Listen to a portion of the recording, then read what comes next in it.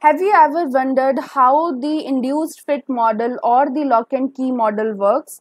So hello and welcome to my channel. Today we are going to discuss the mechanism of enzyme action and also the associated models. This video is going to be in English. If you are comfortable in Hindi, then you can switch to the video which is in Hindi.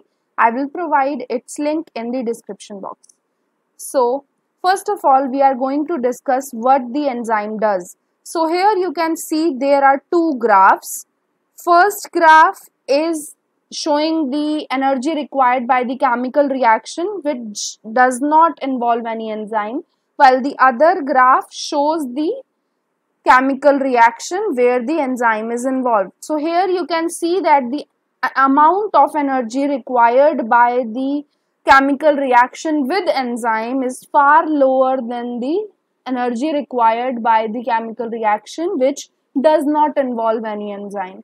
So we have studied in earlier video that the enzyme works by decreasing or lowering the activation energy, and this is how it works. Now the substrate when binds with the enzyme gets converted into enzyme substrate complex, and this complex is then followed by the production of enzyme product complex, and once the product is formed it gets dissociated from the enzyme and the enzyme is free to bind to any other substrate. Now there is a particular site to which the substrate can bind. This site is known as active site. So active site is a small region which is found on the surface of the enzyme where the substrate binds. Now once the substrate bind to the active site of the enzyme, there is production of enzyme substrate complex, and this complex is stabilized via intermolecular forces. Now once the enzyme substrate complex is formed, the enzyme converts the attached substrate to the product and leads to the production of a product. So here you can see that the enzyme is combining with the substrate to form enzyme substrate complex, which is getting converted into enzyme product complex, and the product is then released by the enzyme.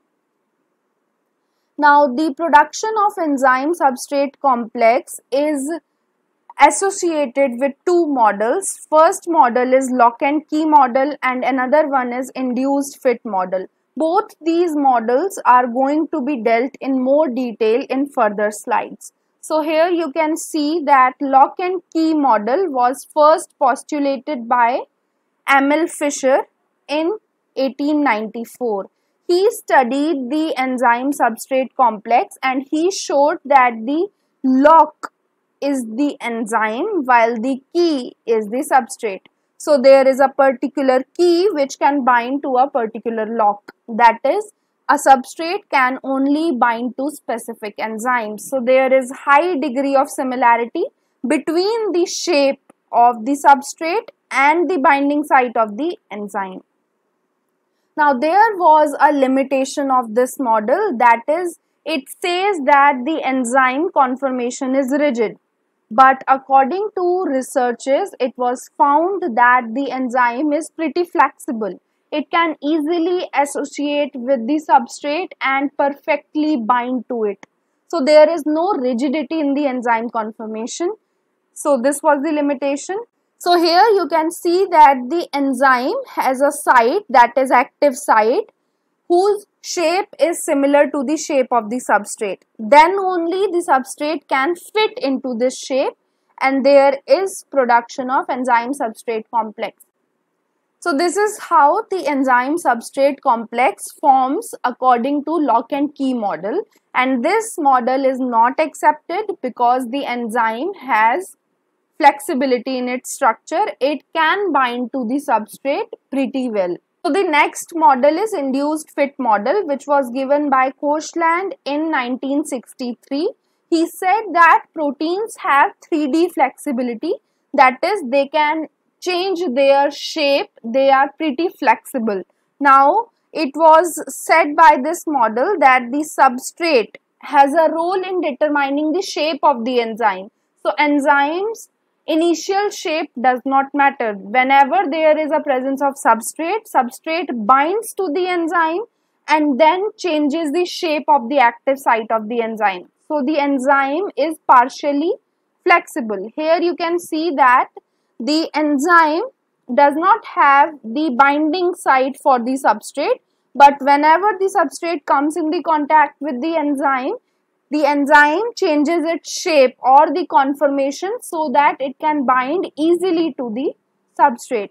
This was the induced fit model. So the substrate is inducing the fitting by which the enzyme and substrate can bind. So in this video, we have discussed about the induced fit model and also about the lock and key model, which are very important for the exam point of view. In the coming videos, we are going to discuss about chemical kinetics, that is Michaelis-Menten constant, and also about the various factors which affect the mechanism of enzyme action. So stay tuned. Goodbye.